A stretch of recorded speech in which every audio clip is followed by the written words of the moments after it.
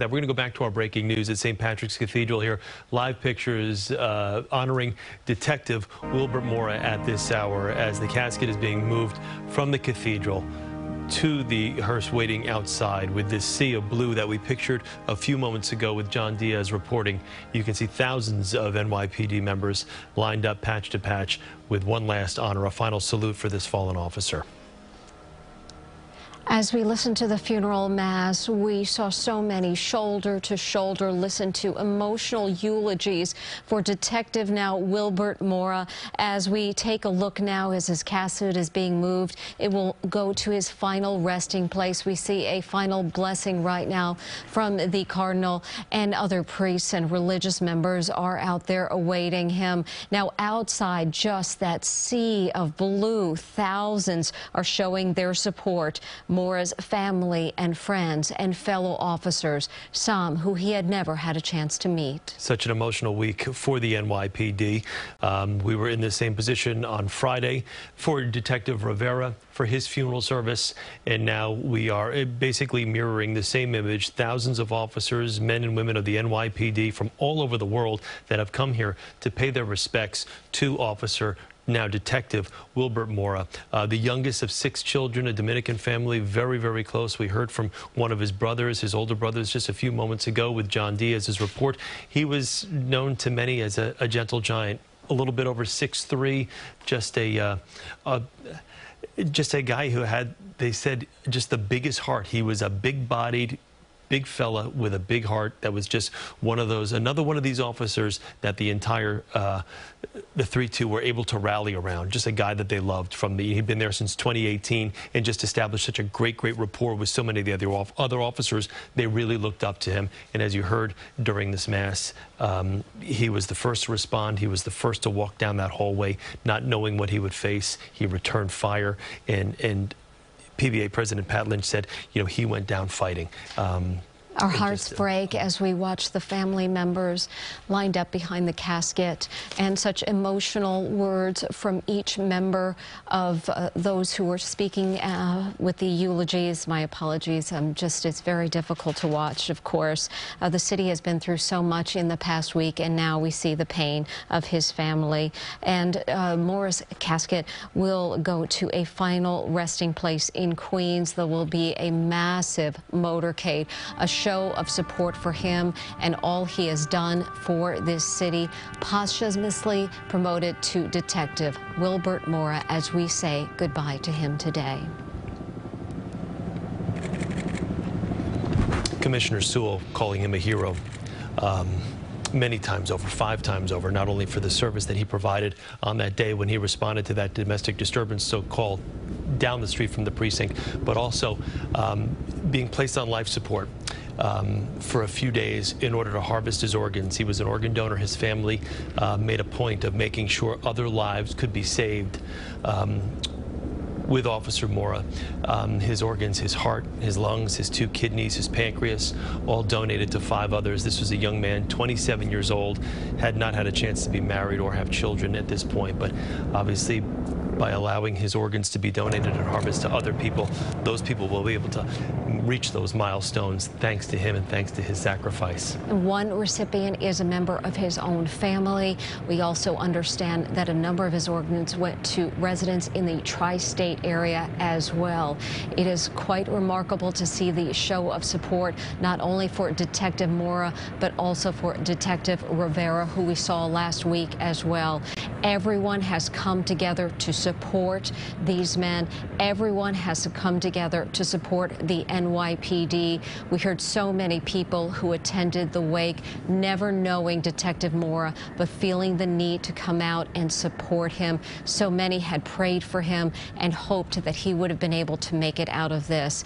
Hearts broke when we heard of the passing of Detective Wilbert Mora, as we look now at his casket being moved.